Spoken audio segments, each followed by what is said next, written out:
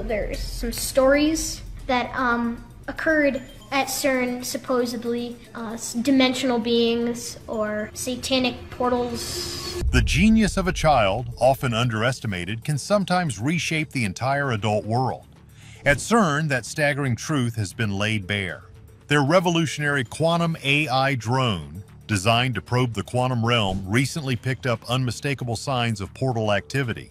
This astonishing data didn't just break new ground in physics, it shattered old assumptions and spotlighted the profound insights of an unlikely figure. It's hard to wrap your mind around that there is something larger than everything. The child, whose brilliant yet audacious theories about interdimensional gateways were once considered pure fantasy, is now hailed as a prophet.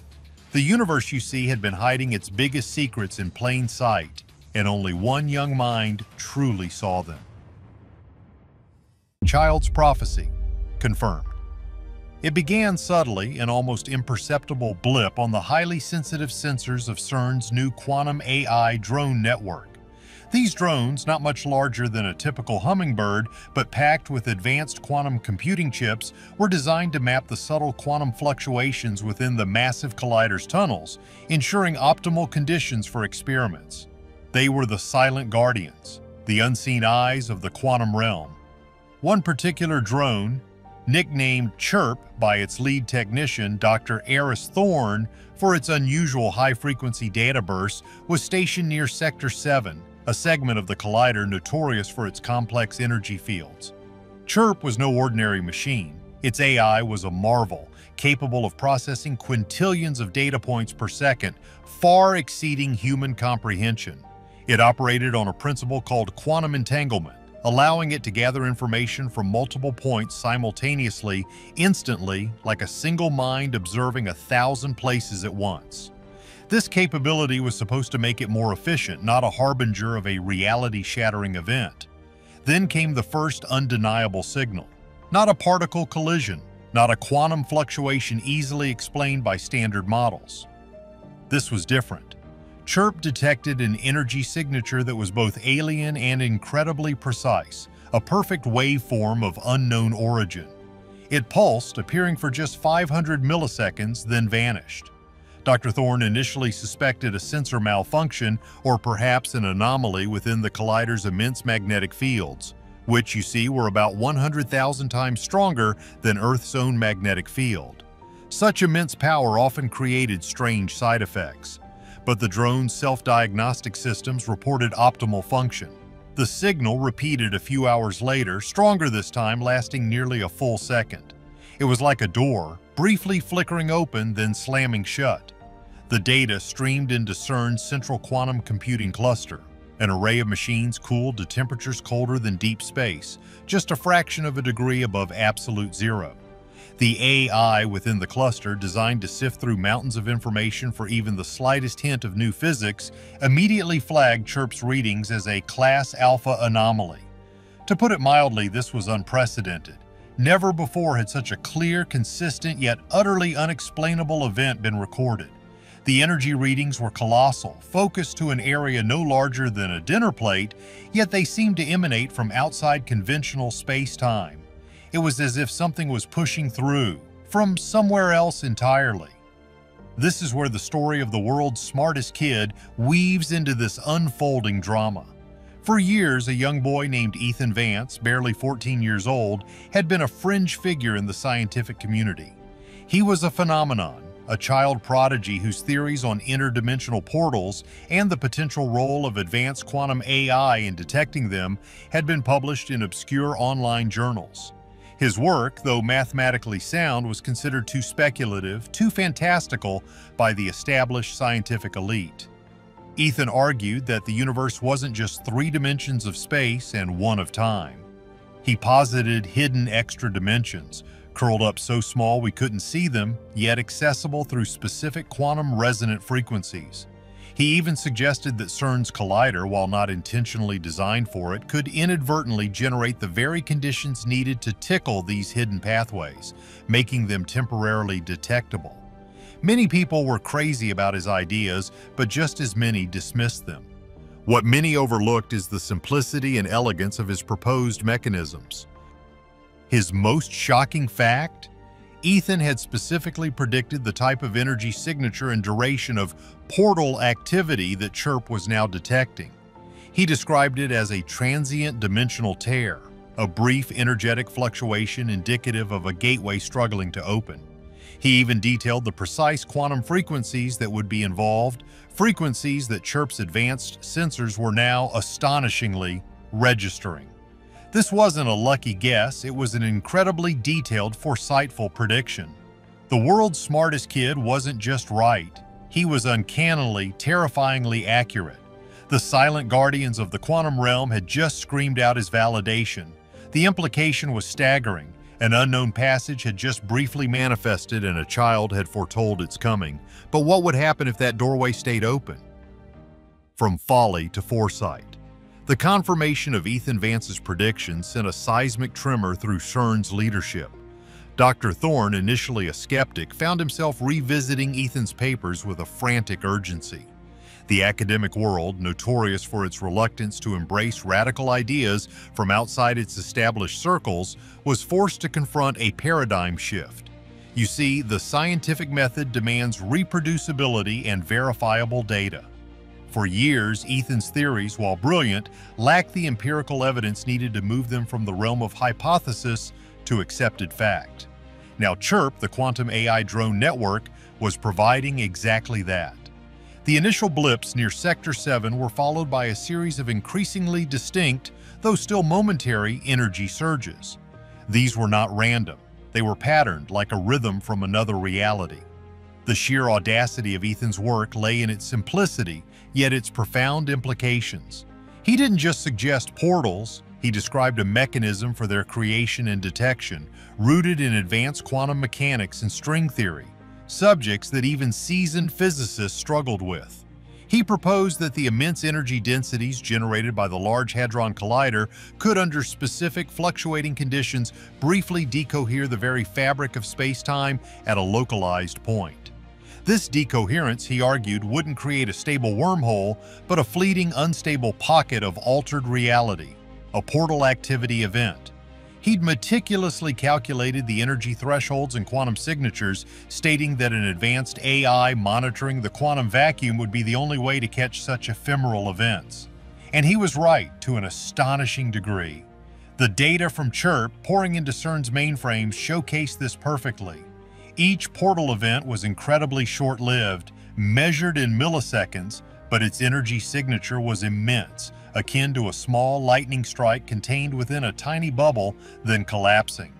The most shocking fact is that these bursts, while brief, demonstrated a coherent structure, a complex interplay of gravitational and electromagnetic forces that defied conventional physics. This wasn't just random noise, it was a deliberate, if fleeting, interaction. Scientists at Cern had, in fact, been looking for extra dimensions for a long time. The idea isn't new. String theory, for instance, suggests as many as 10 or 11 dimensions, with the extra ones curled up so tightly they're invisible to us. But finding empirical evidence?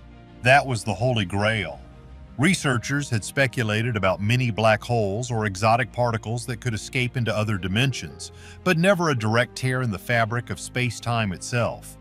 Ethan's genius lay in connecting these abstract concepts to a practical detection method, predicting exactly what a sophisticated quantum AI drone would see if such a thing occurred. His insights felt less like prediction and more like memory. The race was on to understand how a kid, working largely in isolation, could have anticipated what the world's most advanced particle accelerator was now observing. His papers, once relegated to the digital dusty shelves of ignored brilliance, were now the most sought-after documents within Cern. Teams of physicists who had once subtly mocked his science fiction were now poring over his equations, trying to replicate his logic to understand the deeper implications of a child's prophetic foresight. It revealed a humbling truth. Sometimes youthful, unburdened perspectives can see things that years of institutionalized thinking miss. The thing nobody tells you is, breakthroughs often come from the edges, not the center. The energy signatures, while fleeting, left behind residual traces, like the lingering scent of ozone after a storm. What these traces indicated was even more concerning, suggesting a direction of travel, an opening not just anywhere but to somewhere. Gateway to the unknown. With Ethan Vance's theories now serving as a chilling roadmap, Cern's focus shifted dramatically. The initial skepticism evaporated, replaced by a desperate urgency to understand the nature of these detected portal events. The quantum AI drone network, particularly CHIRP and its sibling drones, were reprogrammed, their quantum processors dedicated solely to monitoring and analyzing the subtle space-time distortions around Sector 7. This wasn't just about detection anymore, it was about detailed reconnaissance. The drone's AI was now tasked with an unprecedented mission to map the invisible architecture of these transient gateways. The drone's capabilities were truly astounding. You see, a conventional drone operates within our 3 dimensions, gathering visual or electromagnetic data. But the quantum AI drone could operate differently. Its quantum entanglement sensors allowed it to feel the space-time curvature, to detect anomalies in the very fabric of reality. Imagine trying to see a ripple on a pond, but your sensors could measure the water molecules being stretched and compressed. That's a simplified way to describe what CHIRP was doing.